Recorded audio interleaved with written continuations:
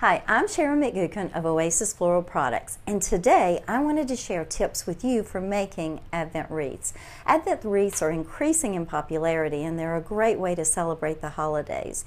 For the 4 weeks of the Advent season, a different candle is lit every week, and a beautiful wreath can be in your home or religious setting through the season. I like traditional wreaths, so on this 15-inch wreath form, I've created a traditional wreath to share with you. There's a history to the types of Christmas greens, the colors of the candle. You can Google all that history online to decide what fits your services.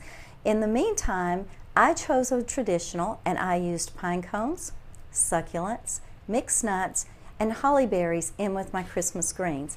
I left half of it undone so I could show you the mechanics of creating the design. I just added the greens across and then topped it off with my accessories.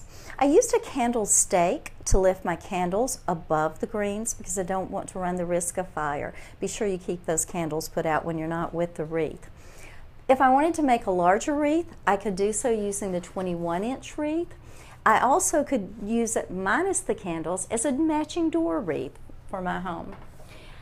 I also could use a design ring. And you'll see how I took my waterproof tape and made the grid moving around in one direction and then back in the other, just to give some added security to the ring.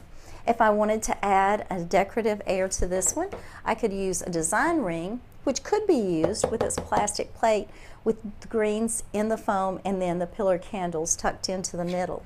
Or I could add accessories. I could add this natural wood wreath from our Northwoods collection, hot glue it in place, and then add the greens around, and then add my pillar candles in the center there. You can make Advent wreaths out of seashells or cinnamon sticks or anything that's very popular for you. If you have fresh materials, Crowning Glory is a great way to keep misting it and keeping it sealed and fresh longer for the holidays. Don't forget to add water to keep it hydrated. We have lots of additional ideas on our website, oasisfloralproducts.com. Visit the Ideas page. And while you're there, be sure to subscribe to the Ideal Weekly blog. I'm Sharon McGukin with Smithers Oasis and Oasis Floral Products, and we're happy to share our flower tips with you. Check us out.